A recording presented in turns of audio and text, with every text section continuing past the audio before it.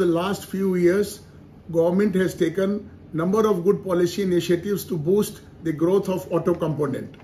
One of the prominent initiatives is PLI, which I believe will be the game changer for auto component industry in long term.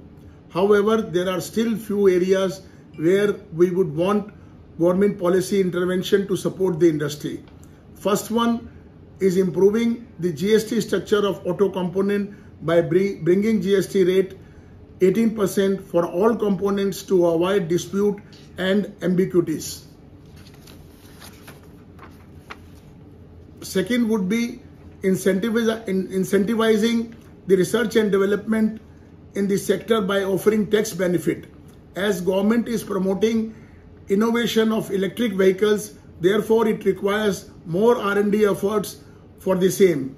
So incentive relating to R&D should be reintroduced in the Act. It will boost the Make in India project and Atmanirbhar Bharat scheme. This would be from, the third one would be from sustainability perspective. Currently, no deduction is allowed for CSR expenditure. These expenditures are all concerned to social and charitable causes and not for any personal benefit or gain. It is therefore fair to allow the same as business expenditures. We hope that government will come out with progressing budgets focusing on all-around development of the industry and the nation. Thank you.